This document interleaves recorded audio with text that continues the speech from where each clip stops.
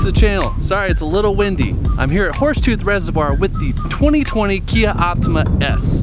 So let's hop inside and get away from this wind so you guys can hear me a little bit better. But look at this ride. It's pretty. You got the dual exhaust in the back.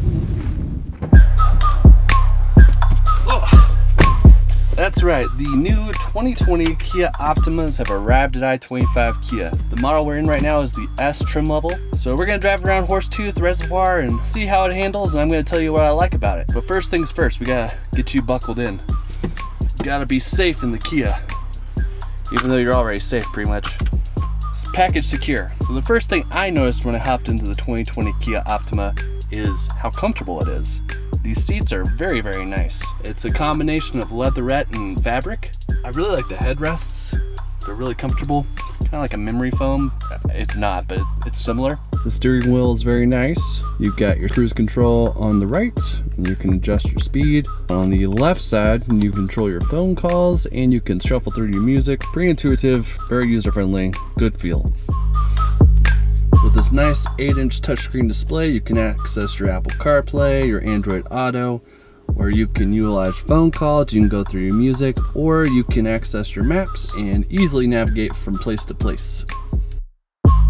This nice center console is very clean. I really like how simple this is. The only button you really have over here is for your drive modes, where you can shuffle between Comfort, Eco, and Sport. Very spacious back seat with that nice leatherette that I was talking about. The nice fabric. I love these headrests. They're just super squishy, very comfortable. If I wanted to, with this 10-way motor-driven seat, I could just take a nap.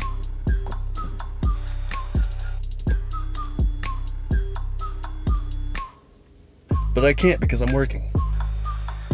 I know my job's weird. All right, so you have a push button start.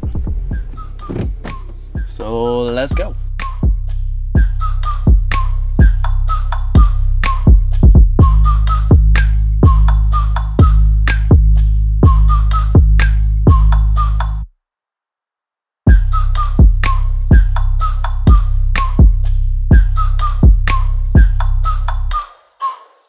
Right out the gate, I'm gonna say I really like the get up and go of the Optima. This 2.4 liter gasoline direct injection engine comes with 185 horsepower and 174 pounds of torque. Its handling is superb. Because this is the S trim level, it's a little bit more of a sporty feel on the inside, the exterior, but the handling's a little bit more sporty than I expected. I have always been a fan of Kia's Optima, and I always say if I were to purchase a Kia right now, I think the best bang for your buck in terms of value is the Optima. This S level trim starts around 25, so pretty affordable, good value. This vehicle has most of the Kia DriveWise suite: blind spot detection, lane keep assist, lane departure warnings, rear collision warnings, forward collision avoidance with pedestrian detection. So Kia is just further enforcing the safety within these. I mean, this is one of the top rated safety vehicles on the market. Now I'm 6 foot tall, I have a lot of headroom. With this 10-way motor driven seat, I can get to the exact height that I want.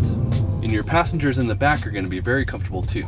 So overall, you have a very sporty look, especially with this front element in the grille. The nice tiger nose grille really complements the front. And you also have these very nice LED daytime running lights. And because this is the S, you have the 18-inch alloy wheels, and these are really sharp looking. And the back is also very clean, and you've got the very nice dual exhausts, which I don't know if that's dual exhaust or just one exhaust that's been split. Like I've told you guys before, I am no car expert. If you want to know if those are dual exhausts, go talk to the car experts at I-25 Kia. They're the real pros. I covered a lot, but I certainly did not cover it all. If you have any questions about the 2020 Kia Optima, go talk to the car experts at I-25 Kia. Make sure to tune in next week because I'm hoping to get my hands on an SX version, which the SX packages are always amazing, so stay tuned. And if you could do me a favor, please like and subscribe, and have a great day. Bye.